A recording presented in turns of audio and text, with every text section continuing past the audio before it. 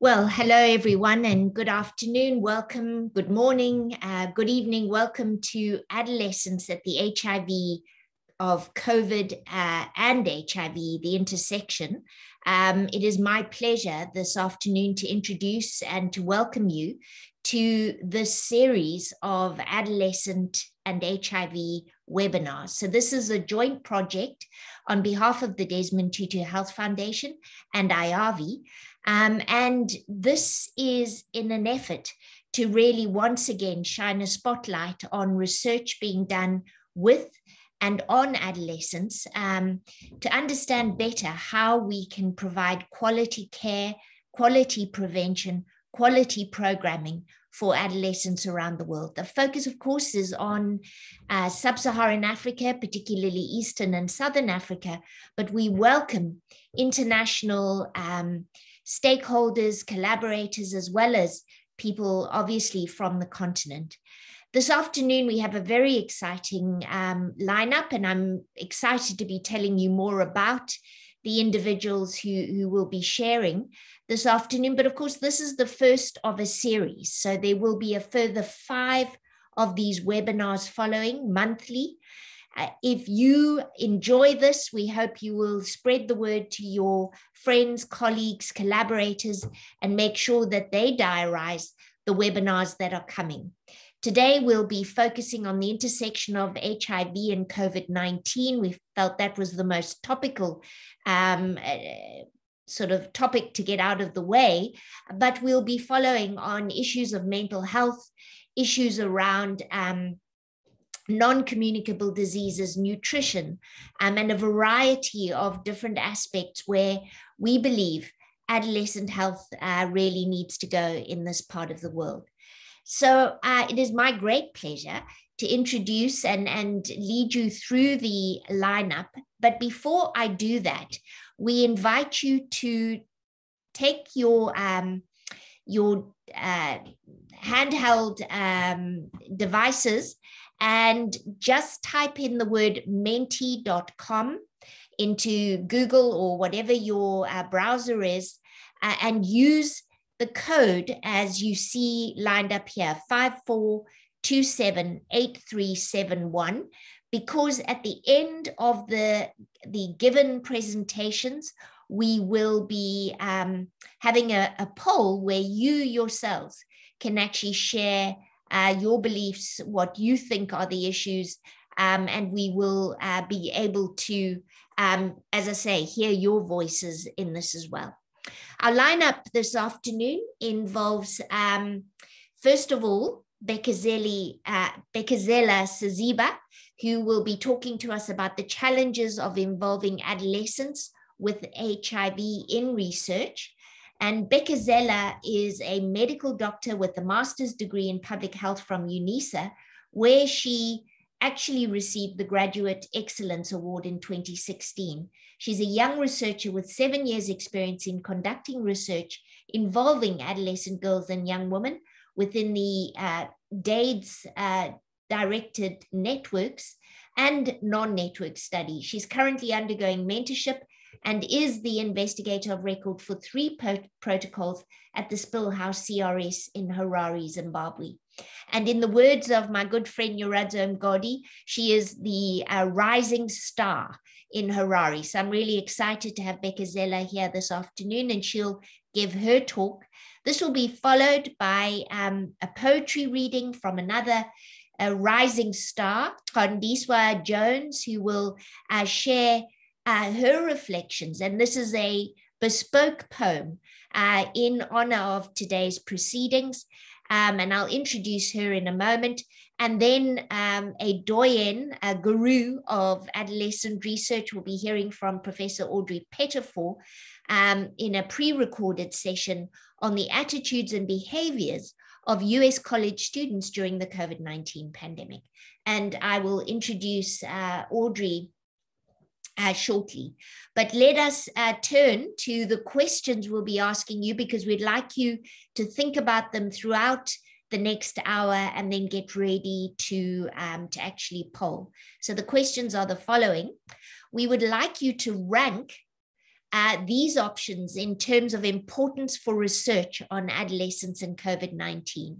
So COVID-19 outcomes, COVID-19 vaccine safety and efficacy, increasing uptake of COVID-19 prevention strategies in adolescents, and the impacts of COVID-19 and risk reduction strategies on social and structural outcomes. So just think about the order that you would put those in and rank them in the order of importance. And then secondly, rank these strategies in order of which is the most effective for maintaining adolescent retention in HIV care during COVID-19. And that would be multi-month prescriptions and dispensing, providing virtual adherence support, ensuring continuity of supply chains, and providing virtual psychosocial support. So go ahead and already submit your poll or wait until the end. We're quite happy. We will come back to the polls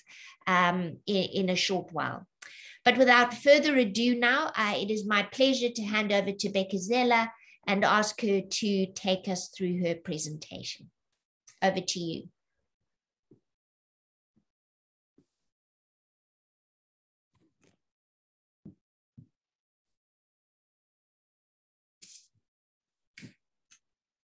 Thank you very much, Linda Gail. Good day, colleagues.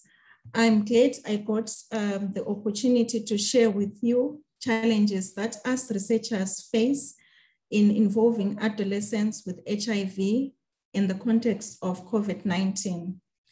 My name is Bekezela Sibiza, and I'm from Zimbabwe. Next slide. This is the outline of the presentation, and I'll start with a slide on introduction.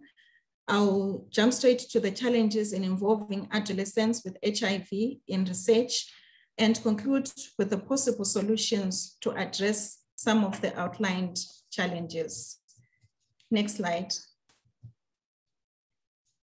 Based on the UNAIDS data, approximately 1.7 million adolescents, that is aged between the ages of 10 to 19, were living with HIV in 2019.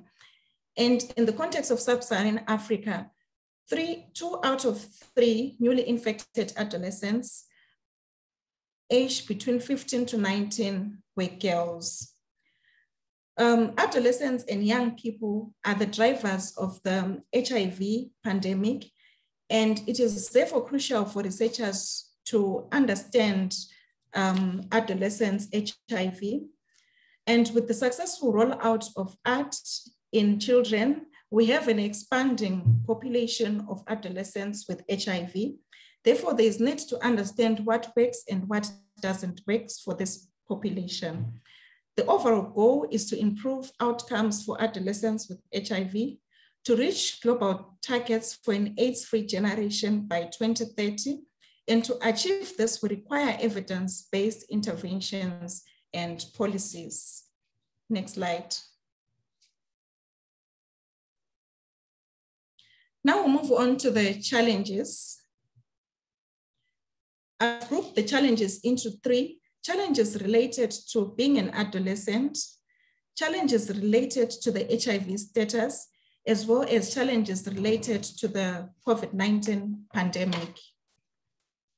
Challenges related to adolescents, they are grouped again into 3: challenges related to the individual or to the person, challenges related to the family or to the logistics, and challenges related to the community at large.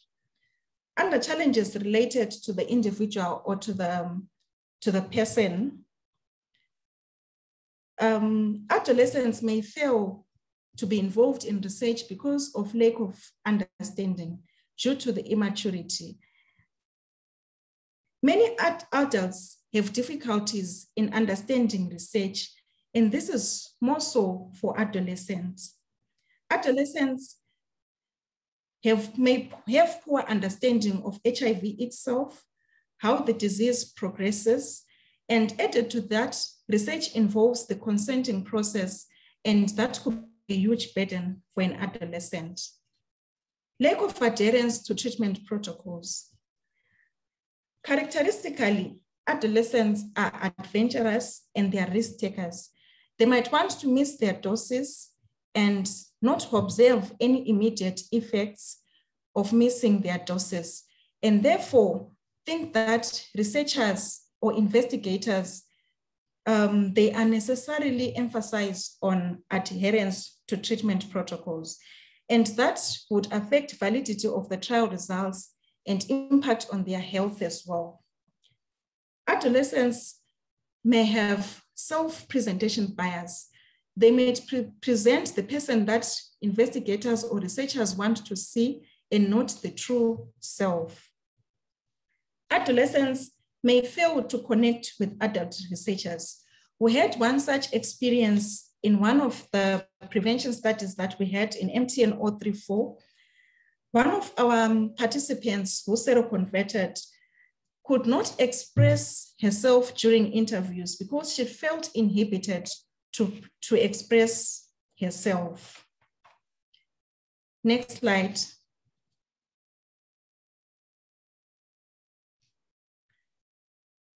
Still on the challenges related to being an adolescent.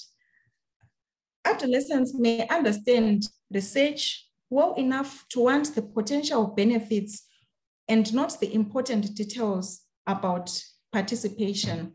For example, they might not be interested in adhering to study product, but they'll be interested in the youth-friendly zone. So they want to come to the clinic, they would want to come to for their study visits, but not necessarily for the study procedures. Adolescents may feel not adequately rewarded by giving information. For example, this participant actually said, the reimbursement that we get from here is too small for us. Next slide. Still on challenges related to adolescents, this could be familial or logistical. Parental or guardian consent. As guardian consent or parental consent is necessary, it could be, or it could present a significant barrier to adolescent participation in research, especially if the parent or the guardian does not understand the research themselves, or they might have mistrust of the investigators. They could have previous unfriendly experience with the healthcare system, and therefore might not consent to their adolescents' involvement in research. Access to trial sites. Clinical trial evaluation imposes an inconvenience and uncertainty to participants, and the burden is exaggerated for adolescents. Participants will need to come for evaluations on multiple visits, and adolescents might find this very difficult for them. Competing interests. Adolescents may have competing interests like school, after-school programs, and sometimes they might not be autonomous individuals and might miss visits because of competing home or school activities. Next slide. Still on challenges related to being an adolescent, there are community level barriers. The community might think the research is not beneficial to them, but to the investigators. And therefore, adolescents might not participate because of the discouragement from the community. There are myths and misconceptions related to research. For example, during one of the outreach activities for one of the research studies that we are doing, there was talk that all what investigators want is blood. Mm. There could be perceived stigma to the research. For example, this quote says, if you participate in research, oh, we know your HIV status. So adolescents might not participate in research if there is negative or peer negative influence around the community. Next slide. Now we'll move on to the challenges related to the HIV status. Self-stigma. An adolescent might not want to participate in research because they think there is no benefit in participating in research. They would say, why should I participate? I'm already infected. They don't have any thought beyond their HIV status. Stigma as research will be focused on HIV. Opportunistic infections. Being HIV infected, they might get ill once in a while. And during those episodes, might fail to attend to study visits. Adolescents might attribute their HIV status to other causes. For example, witchcraft. We had one such experience in MTN 034. A participant who had seroconverted, though she was an adolescent, young, less than 18, she actually attributed her HIV status to her grandmother, and she wouldn't make effort about the HIV status in terms of taking medication or seeking treatment. Burden of medication. Because the adolescent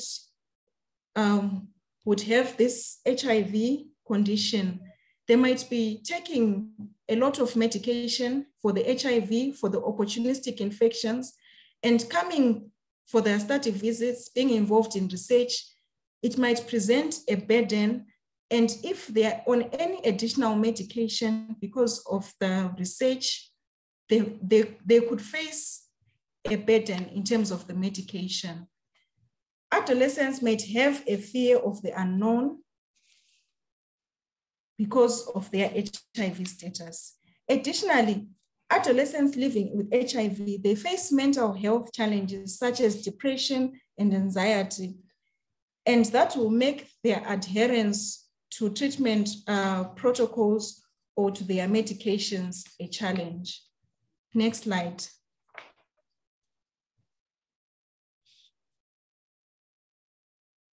Now we'll move on to challenges related to the COVID-19. The COVID-19 pandemic has had a huge impact in the conduct of research, with most activities being restricted and those already activated studies having to come up with innovative strategies to continue study procedures. Withholding of research activities. We have an experience in the CTU with Impact 2016, which was a behavioral cognitive study on HIV adolescents. This study could not kick off because of the COVID-19 restrictions, because it required in-person interviews and participants to be seen in groups at the study clinics. Failure to access research sites leading to missed visits. With the COVID-19 pandemic and its travel restrictions, both participants and staff would fail to reach the clinic on time. This would result in either missed visits or a prolonged time at the clinic for the study participants. Limitations related to remote or online interviews. With the strategies to advert the challenges during the COVID-19 pandemic, online interviews were being done for some research activities. And this was a limitation in some because you could not assess the nonverbal communication, and this is significant in adolescents. Increased cost of conducting research. Because of the COVID-19 pandemic, we had to have PPE, and that was an increased expense for both the participant as well as the research staff. Transports to and from the site was more expensive.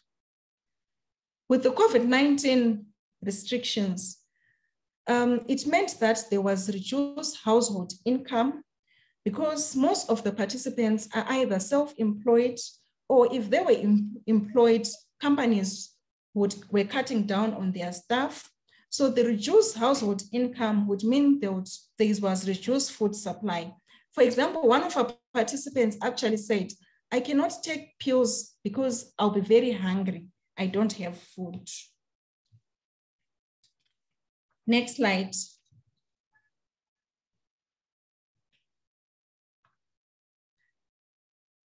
I thought it was not going to be enough to go through the challenges and not talk a bit about the possible solutions to solve these challenges. One solution to solve the problems is to involve adolescents in the design of the research. For example, in MTN 034, adolescents were engaged in pre-study meetings that included the Youth Community Advisory Board, and the researchers received ideas on what adolescents would expect in a research. And the interim results that were released in July this year for this study, they speak to this strategy. Having adolescent-centered services, peer providers. Adolescents can be trained to provide services to their peers. For example, there's an organization called the Swandiri. They have a group of young people who work as frontliners and advocate for HIV-infected adolescents, and they provide the much needed peer support known as CARES. Having an adolescent-friendly staff. In the MTN 034 trial, there was concerted effort to have a more youthful staff that will attend to the adolescents. Age-appropriate incentives. Having regular renovations to the youth-friendly zone to accommodate new trends. The youth-friendly zone in 2015 could be different from the youth-friendly zone in 2021. And as researchers, we should renovate our youth-friendly zones so that we can accommodate any new trends that will make the adolescents more comfortable to come to the clinic. Enhance adherence counseling.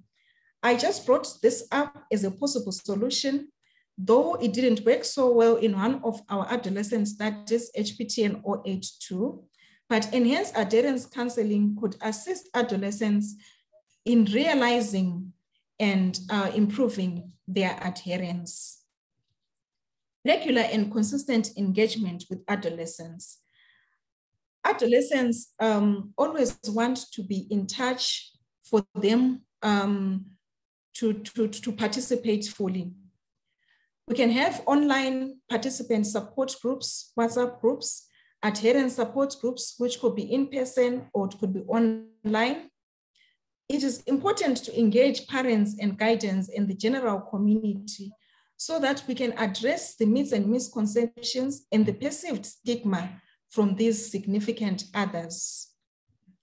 Establishing collaborations with key stakeholders is very important when we conduct research.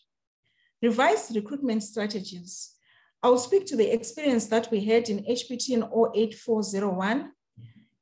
Though it was a prevention protocol, but it's revising recruitment strategies from the face-to-face recruitment strategies that we were used to the phone call visits for recruitment proved to be a significant strategy. Next slide.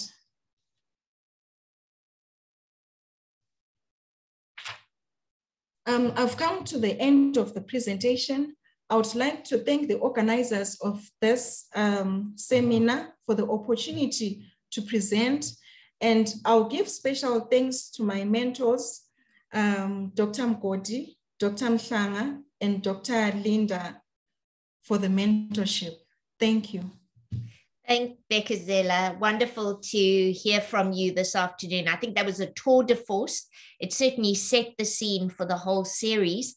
And I hope everyone is really looking forward to having built on that foundation to really dig deep into and sharing each other's experiences. So thank you, Bekezela. Hang around. We would love to have you in the panel towards the end of this webinar. It's my great pleasure now to ask Ms. Konyiswa James, who is a cultural worker in Cape Town, South Africa. She's a performance artist, a theatre performer, an actress, a writer, and an activist. And this afternoon, she's done us the great honor and pleasure of actually constructing a poem for us. And so over to you, Konyiswa. Thank you for joining us. Thank you so much for having me, Linda. I just want to make one clarification, which I think you've already picked up on, which is that my name is Konyiswa James, not Jones, but I appreciate that things get lost in translation sometimes.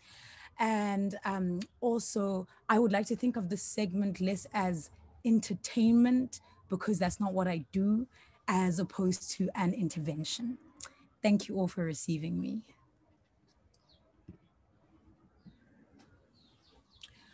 We wake up to a tomorrow of death, a still morning on a battlefield. We had thought we understood the landscape, the creeping quiet of an insidious predator, something stalking in the distance and us shrouded in a protection spell at the center of the field. There is a siren. It is a Thursday at midnight and the call sounds for us to lock our gates and mark our doors with the flag of a rainbow. Cyril wears army camouflage and we watch his somber face declaring disaster. The army declares war on the whole society and we wake up on Friday and it is the first day of death. The people are told, panicked at, by the machine of governance to stay behind the cast spell of the rainbow. The people take this as a suggestion. I speak to a comrade who says, maybe it's that the people have become accustomed to ways of dying. Maybe it's that the lives of the people have been a long, still morning on a battlefield. Maybe it's at the center of the field, there where the safety is nothing but a PR camouflage for the disaster inside. Maybe it's that the rainbow is dead, is powerless. Its magic having seeped out has coughed up its key parts and revealed itself a hollow death chamber. Maybe it's that the people have always been waking up to a tomorrow of death. A beginning. In Wuhan, China, in 2019 sometime, at a wet market, so they say, a trader contracted a virus from some of the goods on sale. This virus spreads as viruses do. We can fill in the blanks ourselves. He arrives home that night and his partner has prepared a warm fish soup for dinner. It is colder than usual for this time of year, and she worries about his health rubbing scales with the exotic. At this point, of course, they are unaware that this exotic has come home with the trader on his scales. And today he had thought himself lucky, having sold a bit more than usual. He might have walked home with a skip in his step, feeling stronger than he has in a long time now. His partner, say she's a nurse, comes home later and warms up the fish stew and brushes her hair sitting at the foot of their shared bed. She climbs into bed next to him and holds him while he coughs and wheezes delicately into the night. The virus slides with the sweat between them and gets inside her body into her bones. The next morning, she goes to work and carries it to the hospital. Her son goes to school and carries it into the yard. Our trader goes to the supermarket and carries it with him there. Meanwhile, here, there is a party at Tin Roof and all the kids go. So do you. And you read in your mother's paper that morning that everyone's infected. Meanwhile, here, there is a lock-in party at Camps Bay where all the wild things are, and so are you, a wild thing. You see on Insta a tweet as you slide into bed at the end of the night that everyone's infected. Meanwhile, here, there is an underground rave in Woodstock with the long-haired headbangers and you with your piercings that sparkle dangerously in the dim lights. Your friend wakes you up with a frantic call that everyone's infected. Meanwhile, here, there is a picnic for 12, now 200. The whole school's here, even the grade 8s, even in the vast garden of some matric boy. The house gets raided by blue flashing lights and you leave head drooped, shamefaced, trailing behind your father who came to pick you up long past curfew. Everyone's infected. Meanwhile, here, everyone's infected. It's fine anyway. We're youth, they say. This thing is not for us. They say this and that, like black people said and white people said and rich people said and so on, Simon said. It's fine. Anyway, I'm strong and in my prime of it, my youth. I'm not even 17 yet, or 21 or 27. Miss me with that stay inside, wear a mask, sanitize pandemic rule book like a Bible falling on my head. I'm sprawled out on my back on the floor of some lounge at some house party, varsity kids, I think, and I look like a cartoon with dizzy stars circling about my head. Not sick, no, but foolish. And everyone's infected. It's fine anyway. We're never going to die. Meanwhile, there are 100 funerals a week and all the morgues are at capacity. Meanwhile, the entire household down to the 14-year-old is decimated by a cold that slipped in through the door on the sole of your classmate's shoe. Meanwhile, the economy slows to evictions, joblessness, homelessness, almost to a halt, and the bottom falls out. Meanwhile, the country in rupture, enraptured by itself, as we all tumbled forward to a world we will never again return from, swaying at the wreckage of the world we will never again return to. Meanwhile, the planet spins its slow spinning thing, sickening, dizzying, and we fall off, or they do, not us. Meanwhile, not us, is not enough to still the onslaught of death like a plague, a pandemic raising the landscape. We pitchforked in a stalemate with a fiend fire that will burn through both metal and flesh. There is no going back. It is an ashy morning looking out at the burnt battlefield. We are fielding with counterattacks and our various defenses, only ever effective when done by all those who constitute the whole. There is no going back to the wild parties you threw when you ran naked to the water and swam there at 1 a.m. in your youthful mischief. The sloppy slipping spitting of too many kisses in one night from other beautiful kids you saw from the corner of your eye in assembly all year and hoped a maskless world for a more friendly time. Because meanwhile, while we, the youth, are at the bars and clubs and raves and house parties, the people are on the margins of the city in government structures built to survive a summer PR tour, but not much else. And the virus is finding its way in through the crack in the window. The headlines read, "Not all is lost," while the pandemic rocks us gently in its suffocating embrace. The mask, a wound and an equalizer and a reminder. Thank you. Kandiswa, that was just wonderful. Really an amazing intervention, quite right. And we appreciate that. So I'm going to say her name again, Kandiswa James. She is somebody you can call on, and she truly, we are delighted to have had you and had your presence this afternoon, reminding us indeed the time that we live in, but perhaps as we are researchers, programmers, service providers, activists, advocates, reminding us that there is hope for the future and we will return stronger indeed. So I hope a lot of food for thought. I'm going to move straight on now to a recording from Professor Audrey Pettifor. Audrey is an epidemiologist whose research focuses on sexual behavior and determinants of HIV/STI infection in sub-Saharan Africa. Her goal is to identify modifiable risk factors and develop novel interventions to prevent HIV. She has expertise in sexual behavior, HIV prevention, HIV testing, and structural interventions. Very famous indeed for her wonderful cash transfer study known as HPT in 086, but perhaps less well known, she's actually worked in South Africa for more than 20 years and has conducted research in Malawi, Madagascar, Kenya, Zimbabwe, and the DRC. And so unfortunately, Audrey wasn't able to be with us in person. I know she would have liked to be, but this is a recording that she made just this week. So Audrey Pettifor. Good afternoon. Sorry I can't be there with you all in person. I'm going to go ahead and share my screen so that you can see my slides.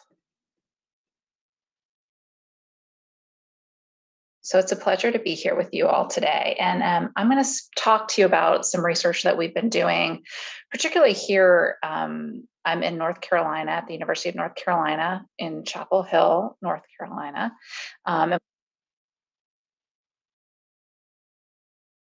And we've been doing a lot of work here on young people and how COVID's been impacting them. And I'm going to talk a little bit about a survey and some research we've been doing here on campus, and also sort of some of the implications of that. And so this quote I thought was really sort of a nice example of thinking about COVID in young people. So college only happens one time, and I'm not going to let COVID-19 stop me from having fun.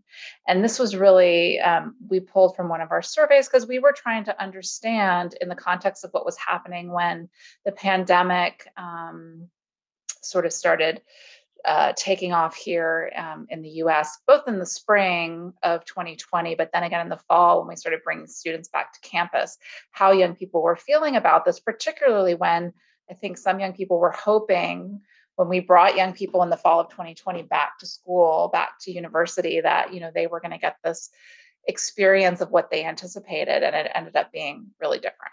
So I'm going to talk to you about some of our findings today and hope that in the context of thinking about HIV, I think a lot of what we know, particularly with such a new pandemic about behavior in young people, we have taken insights from HIV prevention and what we know about risk behavior and try to apply that to COVID. And, you know, I think it will be interesting to see where that does align and doesn't align.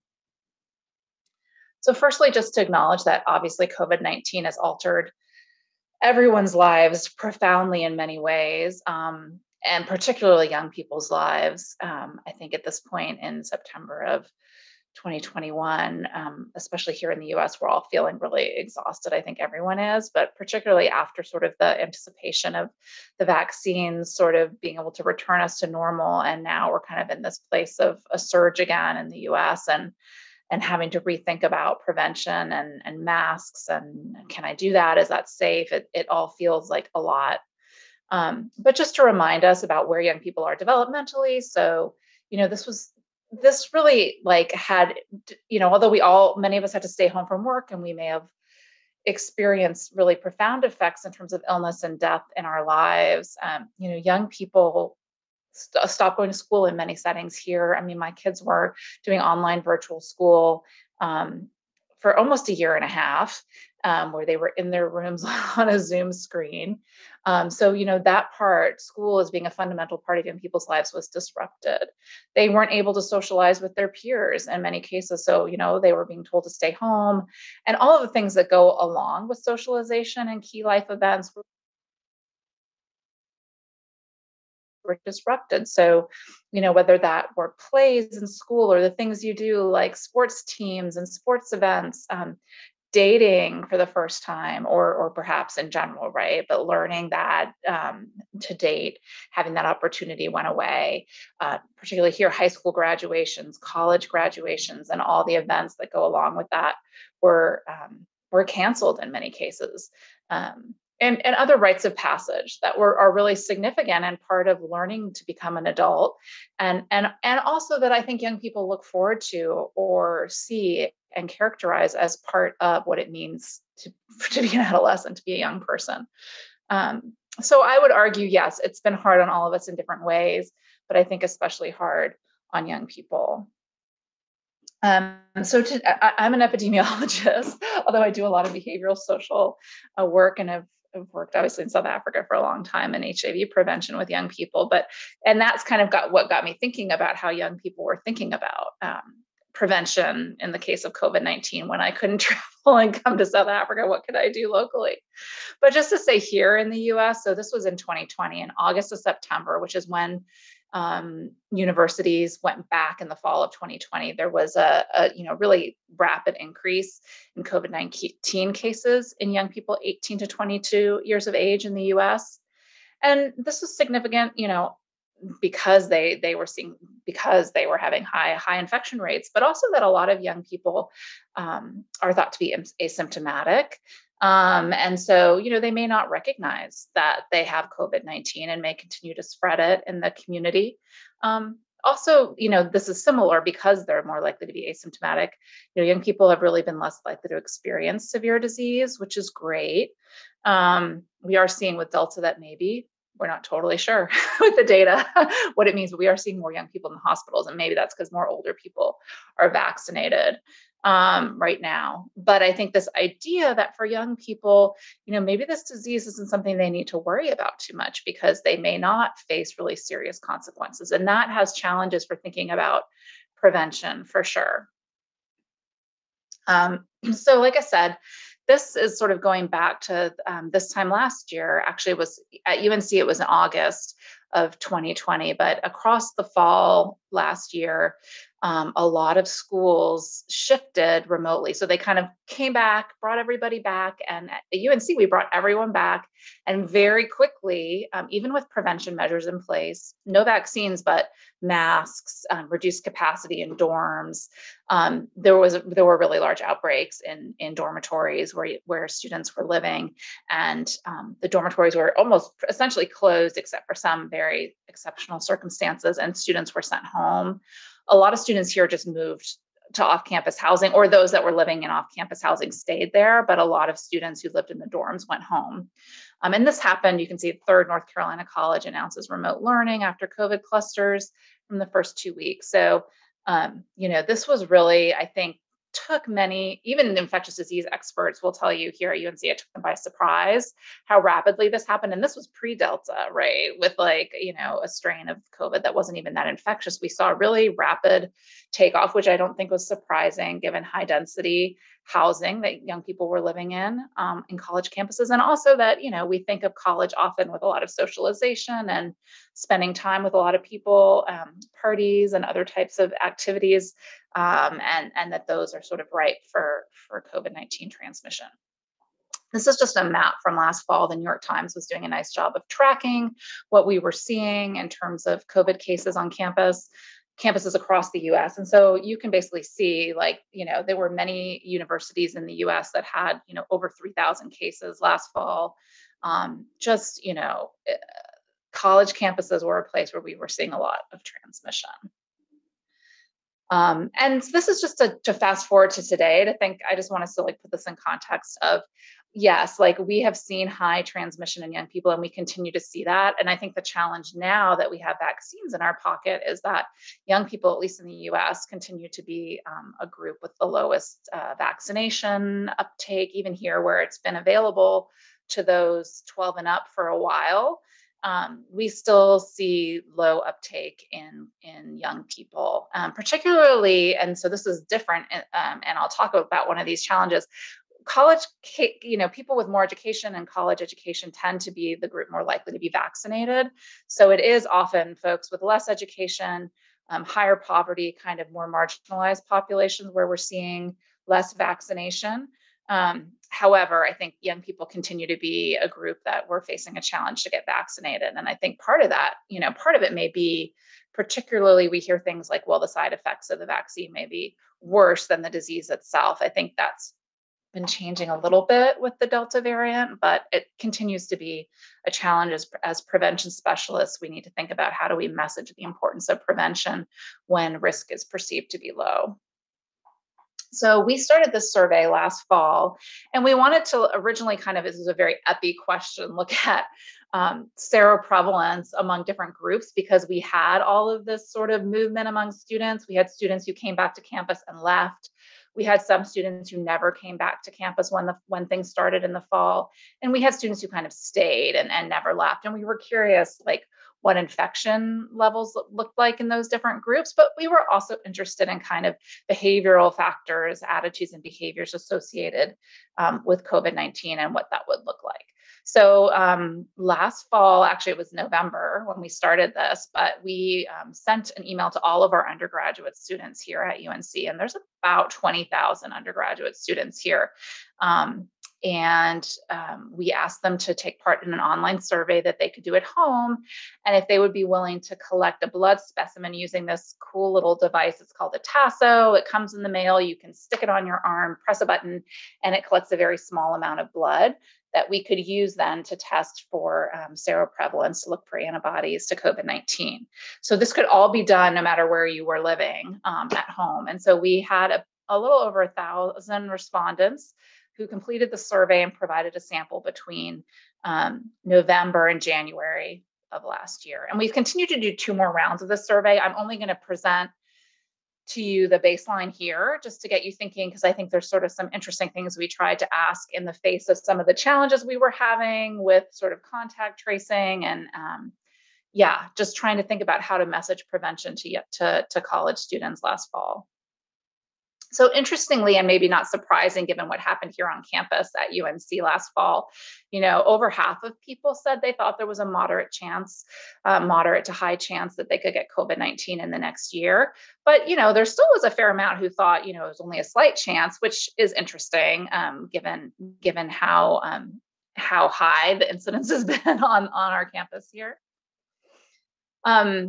Because this was a convenience sample, interestingly, over 20% of people said that they had ever been diagnosed with or thought they had, been suspected of having COVID-19. And so you can see here, the majority of people fell into this. Yes, they thought they had symptoms, but they never had a diagnosis of COVID-19. Whereas 38 people in this group said, yes, they had a positive nasal or saliva test.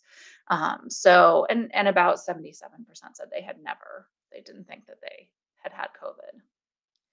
Interestingly, we sort of looked at seroprevalence here so overall the sample seropositivity was 9% from when we did it.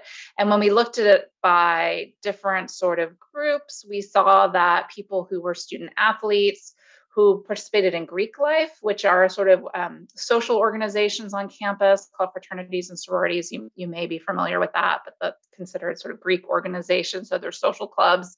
They were much more likely to have had COVID. And then interestingly, people who reported being sexually active at the time of the survey completion, which may just also be a proxy for socialization more generally. We also looked at sort of activities in the past month that young people had participated in, and, not surprisingly, saw that people who had kind of been to an athletic event outside, like a football game or a soccer game, were more likely to have had COVID. I don't know if this is statistically significant, but we thought it was interesting that people said they had kissed someone they didn't know very well in the past month were a little more likely to have had COVID.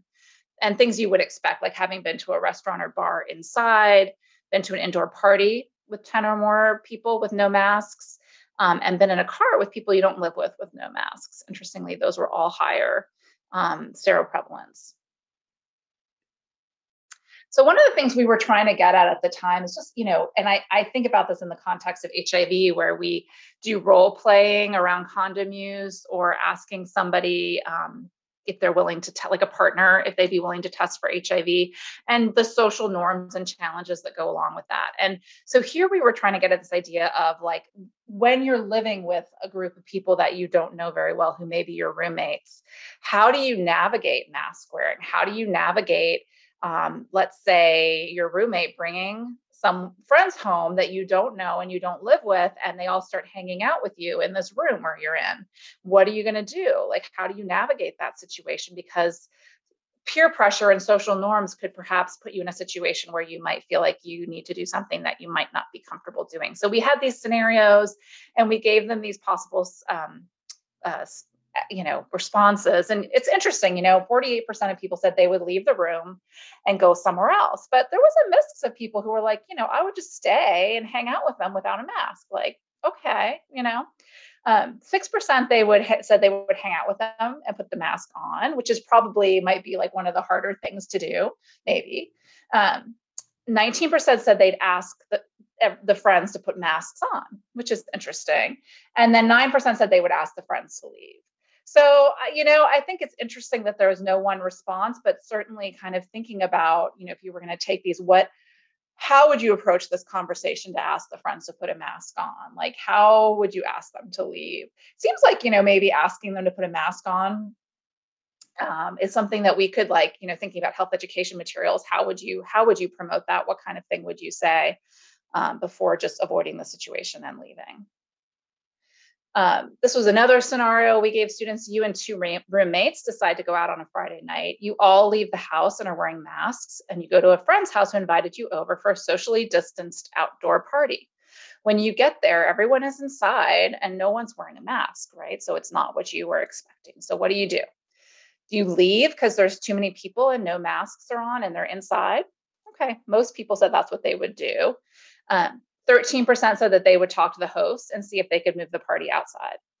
10% said they would go inside wearing their mask. Interestingly, 10% said they'd go inside with their mask on, but they'd eventually take it off, right? Social pressure, peer pressure, they'd probably take it off at some point. And 4% said they just go inside and take their mask off and join everybody and, have a good time. So I just think I just thought it was interesting. We weren't sure we made these questions up and we didn't know how they would test. So to me, it's just interesting that we got some variation here. And I think thinking about these scenarios and how we could use them to help people role play and practice negotiating and thinking through their decisions before they're in these situations. Going to the idea of kind of missing out on key life events, we had some sort of attitude and behaviors, and some of them attitude types of questions, and a lot of them were pretty standard, but we added these questions. One was young people should get COVID-19 so that they get immunity to the virus and then they can get on with normal activities.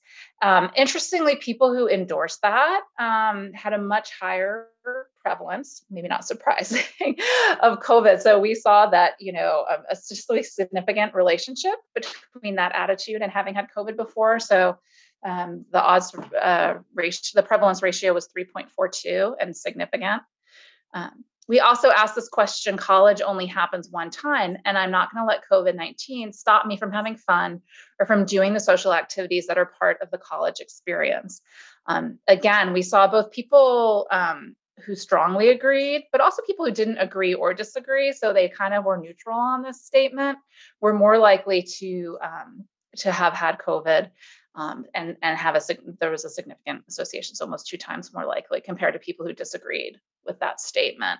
So I think kind of this idea again of like, I'm curious where the idea that, I probably won't get very sick. And, we heard at least last fall, this idea, just like get it over with so you don't have to worry about it anymore. And I will say I've heard that from friends. I know that, if we think about HIV, especially in the gay and the men who have sex with men community, that sometimes that's something I've heard. I've heard that from other young people, this idea that this probably will happen and I'd rather just have it happen so I can stop worrying about it. And this idea of like, I'm not going to let this stop me from living my life. Okay. This was a separate survey. We actually did ask about mental health also in this survey. I don't have the data here, but we had done a survey in the summer of 2020 with young people as well to try and understand sort of the impacts of having been sent home. At this point, they got sent home in the spring of 2020 from the university. And I think, as has been seen in a lot of research about the impact of the pandemic on mental health, I guess I just wanted to put this in here because to me, it's just really, really important that we acknowledge the impact of these disruptions on young people's lives and everybody. I think we've seen high levels of depression and anxiety across the board, irrespective of age, but certainly we are seeing really and I'd be curious to see if we're still seeing. I think there's a lot of exhaustion right now and potentially also high levels of depression. But, at the time that we did this, which was June of 2020, 66% of students in this survey reported some symptom indicative of depression.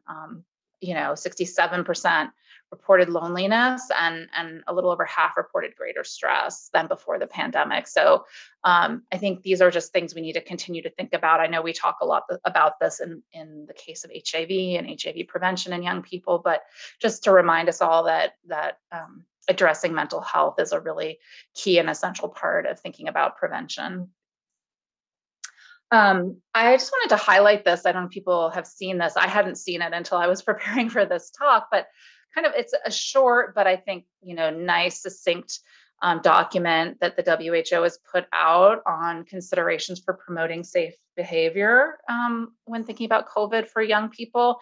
And a lot of it draws from HIV. So I think those of us in this field will find a lot of this really familiar. But, I think these things about establishing positive social norms in peer groups that we were just talking about around mask wearing and safer behavior, promoting feelings of empathy and pro-social motivation. This particularly, I think about vaccination, where we've been talking about, yes, a vaccine can protect you, but it also could really protect your community and vulnerable people that you care about, like your grandparents, like your parents. And that may be more of a motivating factor to get vaccinated than for themselves. Engage young people in communicating risks. So how do we talk about that? Building young people's confidence in their ability to protect themselves, facilitating social connections. I think that's really important in the case of mental health. And how do we create an enabling environment that helps people make healthier, safer decisions? I think all of these are probably things that resonate. But I think particularly some of the social norm stuff, I think for adolescents, to me, really resonated. Okay, so the last thing I wanted to end on is just kind of doing these surveys with young people, and was thinking about how is this all going to play out in vaccine uptake before we had a vaccine approved last year, thinking about this, and was thinking about wanting to kind of do some vaccine hesitancy work among young people on college campuses here. And the COVID Prevention Network was interested in looking at how effective the vaccines were in preventing transmission, and that college students, given the high incidence and the high density living, might be a really good population to do this study in. And so all of a sudden I was a study co-chair on this CoVPN 3006 study called Prevent COVID U. The U was for university. And we started thinking about this study last fall, so like October, November of 2020. But it took a long time to get this off the ground and funded. And once we actually got the study funded and in the field, universities were rolling out vaccination. In fact, like when we opened our site here at UNC, we opened the same week that Campus Health had huge vaccine clinics on campus. So before, where students may have signed up to be in this study for access to the vaccine, once vaccines were available, a lot of people just went and got them, which was great. But it definitely has been a challenge for recruiting into this study. Let's see if I can get to the next slide. There we go. The main questions we were asking, and this has shifted as with everything COVID, things are moving so fast, and clinical trials are not always fast. As many of you may know. So, we wanted to still look at the question of how well the vaccines were protecting people from getting infected, although that is, I think, less of a critical question these days. There's a lot of data that they work very well. We know, obviously, for hospitalization and death, and I think we've been getting lots of data on asymptomatic infection since the trials were published. But, we are basically asking people to collect daily nasal swabs that they do at home, and then for 4 months, so that we can really look at viral kinetics in the nose when people get infected, to see what the differences are between people who are vaccinated and unvaccinated. But the big question we really wanted to answer is around, do the vaccines prevent transmission? And so, there's limited data on this. We kind of, I think recently with Delta, have been seeing higher cycle time values from the PCR test in people who are vaccinated.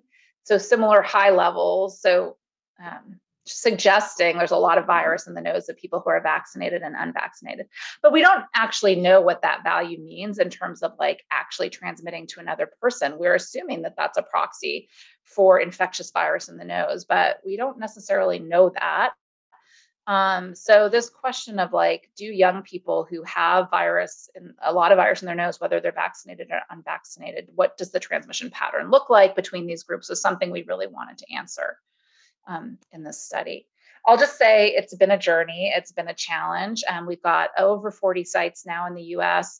We had to expand outside of college campuses and college students when we saw basically in the spring of 2021, a lot of colleges really pushed to get their students vaccinated quickly. So there were not a lot of unvaccinated students to recruit. So we expanded the study up to age 29 and tried to move off campus. We have, over 1,800 students or people enrolled in the study right now. And basically they're randomized to get the vaccine now or standard of care, which is essentially like they can go get vaccinated whenever they want in their community.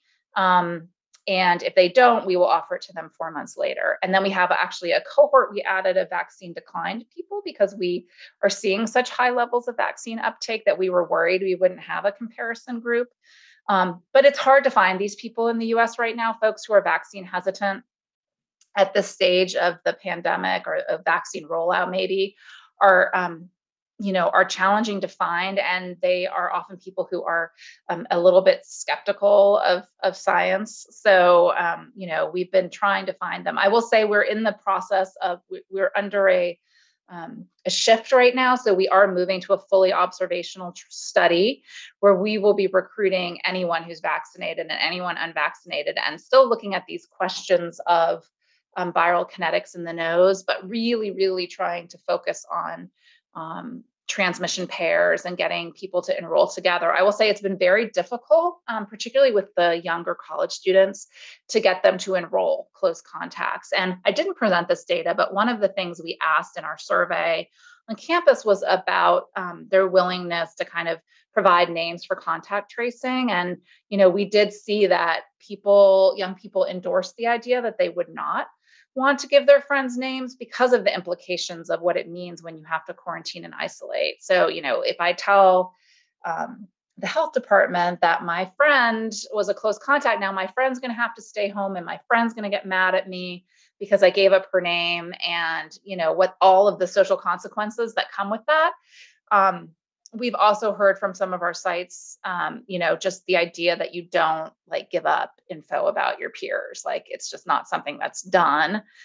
It's not cool. It's not okay. So it has been really hard to get young people to enroll close contacts into the study. So we are looking at expanding to much higher age groups and younger age groups so that households and families and others, and we can kind of, enroll bigger groups to look at transmission. But these are some of the cool, some stickers that we developed. We've got a lot of social media campaigns. This is one of them that was really trying to not stigmatize young people who haven't been vaccinated yet, but say, hey, it's okay that you aren't yet vaccinated, but there's an opportunity for you. So, right, procrastination is about to pay off. You can, if you haven't gotten your shot yet, you can still help everyone get back to normal life and get paid doing it. So trying to make these young people feel like they can still contribute and get their shot, and it's okay, not wagging your finger to say, how dare you not have gotten vaccinated yet, since we're trying to appeal to kind of a group that haven't yet chosen to be vaccinated. And that is the end here. So I'm hoping that some of these thoughts will allow you all to continue thinking about how the lessons learned from HIV will contribute to thinking about COVID prevention and vaccine uptake. And it was lovely to get to share with you. I'm sorry I'm not there in person to get to answer questions, but I'm sure you'll all have a great discussion. And thank you for having me here today. Bye-bye. Great. Thank you, Audrey. Always great value. So just brilliant work being done there in Chicago. So thanks to Audrey. I'm going to turn, in the interest of time, quickly to your menti.com. I hope you've all been able to get that down on your phones. And now is the moment to actually rank those. So again, quickly, those rank options for the importance for research on adolescents and COVID. So choose those and get them into rank order. And then secondly, rank these strategies in order of which is the most effective for maintaining adolescent retention in HIV care during COVID-19. So again, there you've got 4 choices. I'm going to give you just a moment to get that done while I introduce the panel. Bekezela will be coming back and joining us on the panel. And I'm going to remind you all, many multitasking activities here this evening, that you will submit any questions you might have in the chat. I'm not seeing Q&A, so I think it's going to go into the chat. Emmanuel, tell me if I'm wrong on that. But let me introduce to you two panelists who will be joining us together with Bekezela. The first is Dr. Danielle Giovenco. So Danielle is a behavioral scientist. She was a fellow at the Desmond Tutu Health Foundation. She is still part of our faculty there. She completed her doctoral work through UNC and has recently moved to Brown's University to do her postdoc. So Danielle has a great interest in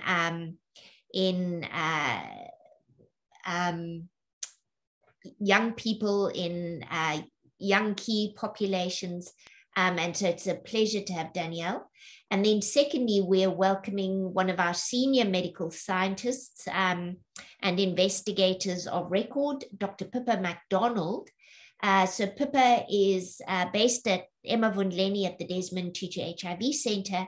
And like Bekezela, she is conducting a number of adolescent related research protocols, TB, HIV, and various HPV and other communicable diseases. So I'm going to invite Pippa, Danielle, and Bekezela to join me. But before we do that, let's just do the Mentee poll, Danielle. So I'm just sorry about that. I'm just going to look at the polls because we're going to be interested in seeing the results here. So first rank here goes to impact of COVID-19 and risk reduction strategies on social and structural outcomes. So terrific. That's our first. Second is COVID-19 vaccine. Third is increasing uptake of COVID-19 prevention more broadly. And fourth is COVID-19 outcomes in adolescents. I would certainly agree with those rankings, very important. So thank you, everyone. That's of interest. And then our second Mentee poll. Here you see them organizing themselves. So the strategy which we think is most effective for adolescent retention would be providing virtual psychological support. Close on that, multi-month prescriptions and dispensing. Very close to that, ensuring continuity of supply chains, and lastly, providing virtual conference support. So again, I think spot on. You guys have done brilliantly. I don't know that there is a right or wrong answer, but I certainly think I would have ranked it in this way. I agree with first and second being very close. And we'll be hearing from Danielle Giovenco perhaps about a study we're doing that really explores both of those aspects in a moment. So thank you for passing on the polls. And now I'm going to invite Pippa and Bekezela to join us with their cameras on, if possible. Fantastic. Hi. So perhaps just so everybody knows who you are, Danielle, do you want to just say hi? Yeah, hi everyone. Thank you for the introduction, Linda Galen, for having me. Great. And then Pippa. Hi everyone, it's absolutely great to be here. Have loved those presentations. Hope you all enjoyed it as much as I did. Great, thanks Pippa. It's lovely to see you in black and white. That's sort of different and interesting. Very interesting. Okay, great. So I really hope you'll be placing your questions in the chat section. But in the meantime, I'm going to start actually right there, Danielle, and ask you to literally in 2 or 3 minutes just describe the Buddy study, because I think it's of interest given one of those polls.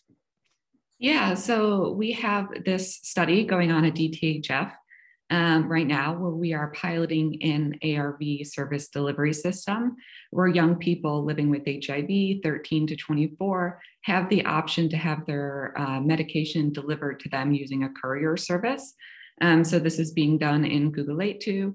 And this is basically so that the young people don't have to go to the clinic during COVID. And our hope is that this will improve retention and care. So this is a pilot study that is particularly relevant now in the era of COVID, but also something that I think this community has needed for a long time. So yeah, I mean, just to kind of speak a little bit about like the relevance of this in terms of the conversations we've had today, I think that we've seen that everything we've learned in relation to HIV prevention and care for adolescents now really needs to be adapted for COVID. And while these lessons that we've learned over the past 10, 20 years still apply, there are these really big like new gaps in delivery and acceptance and feasibility because of COVID that we need to kind of address to avoid setbacks in our progress.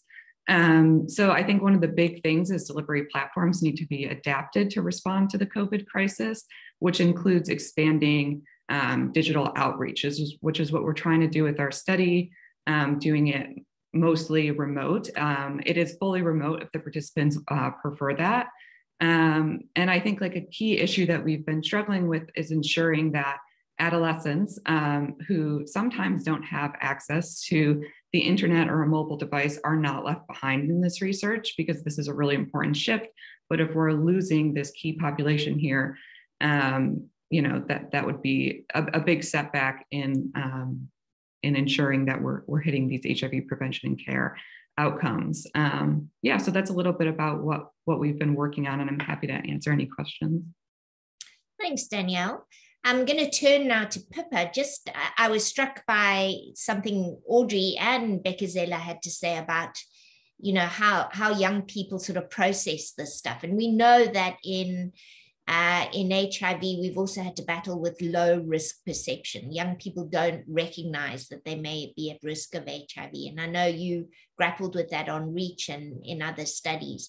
What do you think what do you employ as your most important strategy to try and sort of bring that concept home, that you too, you know, might be at risk of COVID on the one hand, but in our case, HIV or indeed TB for that matter? I know you've also had some TB studies.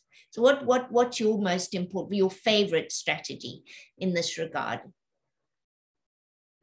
I must say it's a challenge, and adolescents provide us with lots of interest.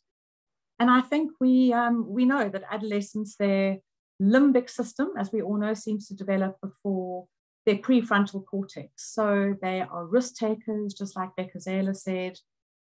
And I'm not sure, Bekezela, if you saw the same in the REACH study, but we saw a huge amount of sexually transmitted infections, STIs. Up to about 30% of our participants had STIs, despite all the counseling, all the involvement within our REACH study, just showing how risk-taking they are. I think they thought they weren't PrEP, so maybe they didn't need to prevent STIs.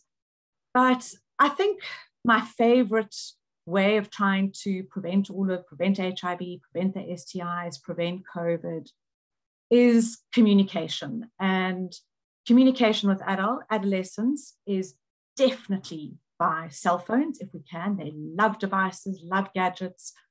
So we would try and invite them when we could into our research clinic, into our adolescent-friendly area, where we would try and supply Wi-Fi to the best of our ability. We would have computers so that if they wanted to do some work, develop their CVs, if they were looking for jobs, so that they could come in. And then we would take that opportunity to obviously talk to them and try and promote prevention. In those areas, we would promote the mask wearing, but allow them to socialize in a safe environment where we could provide education about all those things, about COVID and HIV.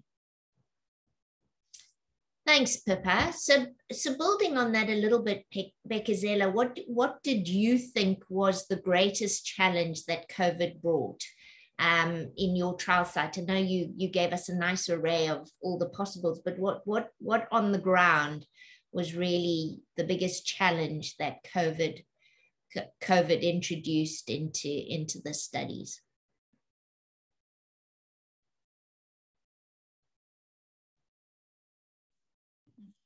Thank you, Linda. Thank you, Pippa, for that response. If I may start with expanding on what Pippa said, I think the greatest strategy in involving adolescents is the continuous or the persistent engagement. If we look into the design of MTN 034, our participants were coming in for monthly visits, and their counseling was very intense. We also participated in the HPTN 082 study. If we look at those two studies, there is a huge difference in terms of the engagement of the participants. The HPTN 082 was not as intense as MTN 034. And I think that's why we got the results that we got in the interim results for MTN 034. Then in terms of the greatest challenge that was brought by the COVID-19 pandemic, I think it was mainly the logistics into the participants coming into the clinic and the impact on adherence. In the initial first lockdown period, for 3 weeks in Zimbabwe, we actually had a great challenge in bringing in participants into the clinic. The outreach staff had to go out into the homes and bringing in participants for the clinic visits. Then in terms of adherence, I'll speak for about an example in MTN 034. We actually saw a trend in the drug level feedbacks for one of our participants because of the COVID-19 challenge. This participant, because of COVID-19, the husband lost his job and they'd move into the parents. And the participant at that time was on Truvada for PrEP.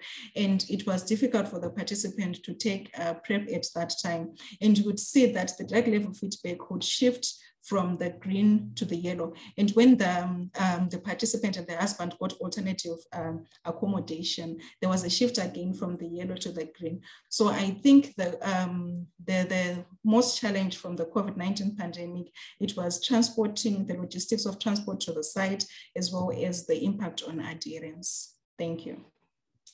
Thanks, Bekezela. I'm going to turn back to you then, Danielle, and staying with the buddy study. I mean, I see a remark in the chat around psychosocial support, and I absolutely agree with Bekezela and Pippa that communication is key. Now, you've combined those two in terms of providing psychosocial support using adolescent devices. Do you want to talk a little bit about some of the pros and the cons, the difficulties that we've experienced sort of using that as a strategy, reaching young people through their devices? Yeah, so we do have a component of our study where we're trying to provide support using text messages to participants. It's a randomized component of the study to see if that has an impact on engagement and care. I think one of the hardest things has been I guess a con of this is that I think that a lot of these young people were relying on kind of like the support the in-person support they received when they used to go to the clinic. So them knowing the clinic staff and, you know, having that support that they might not have been getting at home. So I definitely think that is a con. Another con is difficulties with confidentiality when these youth are not using their own phone. Because, you know, we obviously don't want to exclude people who don't have their own mobile device from being in the study because everyone should have access to this service. But then you're risking, increasing the risk for these other issues by breaching confidentiality. I think the pros are simply, not losing this point of contact, because we know that once you lose that point of contact, it may be hard to get it back. So I do think that the mobile component can provide that little bit of social support and might be needed just to keep them engaged until we can be back in person. But I definitely don't think it's, solving the problem completely. Yeah, great. Thanks, Danielle. Pippa, changing gears just a little bit, I was quite interested in Audrey's study that they were taking regular samples from those young people on colleges. I mean, and, in the COVID era, of course, it's lots of nasal swabs and so on. But, is this a challenge? Is it a major challenge? Is it something we have to really think about on the ground? We often hear the fear of needles is a factor, but does it play out in your hands, when you're conducting these prevention trials and other trials? You're muted, Pippa. Talking about, are you asking about taking lots of COVID swabs as an issue? Or samples in general, you know, around one aspect of involving adolescents in research. I was just intrigued that, you know, Audrey was able to get these kids to come regularly and have COVID samples done, but we obviously have them back to get blood samples and urine samples and so what is, you know, does that play out in your hands that kids don't want to do this? Yes, I think definitely, and definitely younger kids, but even older. I mean, a lot of adolescents, young adults don't like having samples taken. And in some of our studies, particularly 034, as Bekezela will also have experience, we did more than just blood taking. We also did a lot of pelvic samples, a lot of swabs. And to do those, we had quite a few techniques actually to try and relax the participants, because obviously it's a big deal, particularly if you are 16 or 17, having a pelvic exam and multiple swabs. So obviously trying to encourage them, relax them. We used to sometimes play a bit of music. I'm not sure they always liked my choice of music, so I had to be guided by them. But we play a bit of music. But absolutely taking swabs, whether it's the pelvic swabs, whether it's lots of nasal swabs, and blood samples. And if you're taking lots of blood samples, it can be worrying and can be a deterrent. So once again, all about communication, having that adolescent-friendly environment. And also, I think what Bekezela was saying about having young researchers. They love having young peers who they can communicate with. So either the researchers have that young face, or peers that are brought on the same day who are having the same experiences they can communicate with. I think that can help. Great.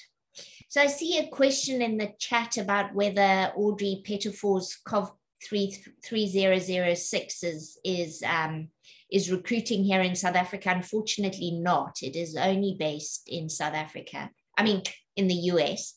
But let me ask Bekezela, because she comes from Zim, of course. Do you know of any adolescent COVID studies that are running in your part of the world? Thank you, Linda. At the moment, I'm not aware of any, but there's the Impact 2016 protocol that was withheld because of the COVID-19 restrictions. Probably when the restrictions relax, it might kick off. Thank you. Great. And Pippa, we'll be recruiting both the lenacapavir and the islatravir studies. Do you want to just, in a nutshell, describe them, maybe in a sentence or two? Yes, sure. So the Empower study is giving monthly islatravir. It's a double-blind, double-dummy study. So the participants will be getting islatravir versus Truvada, and that is a really exciting study. It's for participants ages 16 until 45. So we're going to be having 16 and 17-year-olds, which is great. And obviously islatravir is very exciting, a once-monthly PrEP pill. The lenacapavir study is 6-monthly subcut lenacapavir injections being compared to Truvada, and that is in ages 16 to 25. So both studies with adolescents, both PrEP studies, and exciting studies. Yeah, so there is a lot of work going on, and so, you know, watch this space, and definitely an important time for us to be thinking about involving adolescents safely. Maybe I'll ask in the last 3 minutes before we wrap things up, Danielle, when you think about doing research in HIV or any disease for that matter and adolescents, what do you think is the most important ingredient that needs to come to the field site or within the researchers themselves? In relation to doing HIV research during COVID, I mean, I think Audrey's data on the impact of COVID on mental health is really interesting. I mean, there's been a lot of papers during this pandemic on the impact of social isolation on poor mental health outcomes. That is especially pronounced for young people everywhere globally. So, I mean, but we also know that poor mental health affects HIV outcomes. So I think in countries battling co-occurring epidemics, such as HIV or gender inequity, efforts to tackle COVID-19 really need to consider the potential impacts of COVID and these prevention measures on, you know, the social and structural outcomes. So, I mean, kind of what that poll was getting at, that it's really important we consider these factors, such as the impacts on mental health and gender-based violence, and, you know, the potential impact those could have on HIV when designing these research projects and interventions. Thanks. What about on your side, Bekezela? What do you think? What is the most important ingredient? I think the most important factor to consider is engaging with the adolescents, because I think adolescents require persistency and continuous engagement for them to be able to participate fully in any, or to commit fully in anything. Thank you. Thank you so much. And then Pippa, the last word. Couldn't agree more. I think engagement, communication, fun, lots of color, communication, engagement. Yeah, thanks, Pippa. I think you've really made that point very well today. And I really want to thank each of the panelists, and of course, Audrey in her absence, for just putting those talks together, sharing with us today. And thank you to all of you for engaging in this discussion. Without doubt, I want to thank Condiswa James, who I think really caught the essence of the issues that we face today, and, you know, everything from the mental health all the way through to perceptions and how young people are dealing with this. I think just brilliant. So I think what she had to say really summed it all up. But I also want to thank all of you for joining us today. We would really appreciate your feedback. What more would you like to have heard about? What else would you like to see in this webinar series? We are very excited about the prospects of bringing you another 5. But if this goes well, we are really geared up to do this into time immemorial. So please let us know what you'd like to hear more about. If you have some excellent speakers you'd like to suggest. And of course, here we are looking for young artists that we can expose and share with you, so that they too, at this difficult time for artists, for performers, we want to contribute across the board and just show that we really are in this together. We have solidarity. I want to thank Iman, Carrie, Melissa, the team who've helped to put this series together, and of course, everyone at IAVI. There will be a series of different panelists and different moderators going forward. Please spread the word. We would love to see this webinar sold out, and more people participating in adolescent research and learning more about how to do this. So once again, thank you to all of you, and see you next month. Thanks so much.